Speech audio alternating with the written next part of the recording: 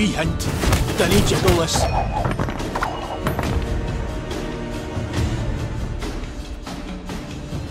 Now we must stick together.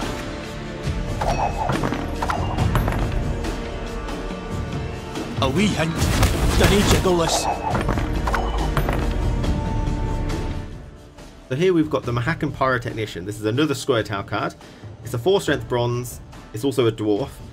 When deployed, it damages a random unit on each of the row on the opponent's side of the board by 3. So it will damage 1 on the melee and 1 on the range and 1 on the siege. So it's very unusual. It hits them vertically, although randomly.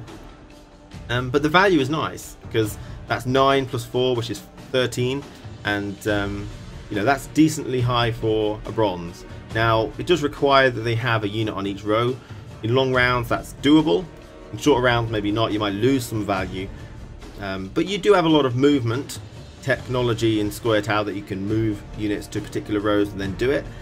And it kind of reminds me of the trappers.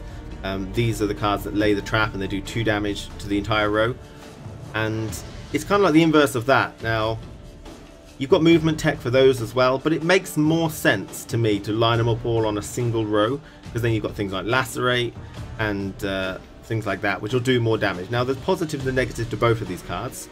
The trappers could get more damage, but it could be stopped by locking or removal or consuming the trap.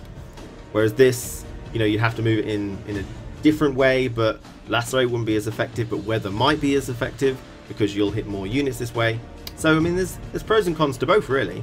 And you have to see, I mean, this has synergy with dwarf, so you've got Yarpin and you've got Dennis Kramer to buff this up to 5 as soon as you put it down and stuff like that. So it's definitely an interesting card, and we'll see if we can fit it in and maybe make a different style of movement, a dwarven kind of orientated one. I'm hoping the movement archetype will get a bit of a revamp, and this might be key to that. If they get revamped so moving your opponent's units is more beneficial to you, because often you would lose value for doing this. Like, you've got the dwarf that moves a unit, and if it's an ally buff it, it's an enemy, then you got nothing for it. But if they revamp it so you can play an offensive movement Square Tile deck, this guy might be really, really good as well. So, I don't know. Thanks for watching, guys. Take care. I'll see you again very soon.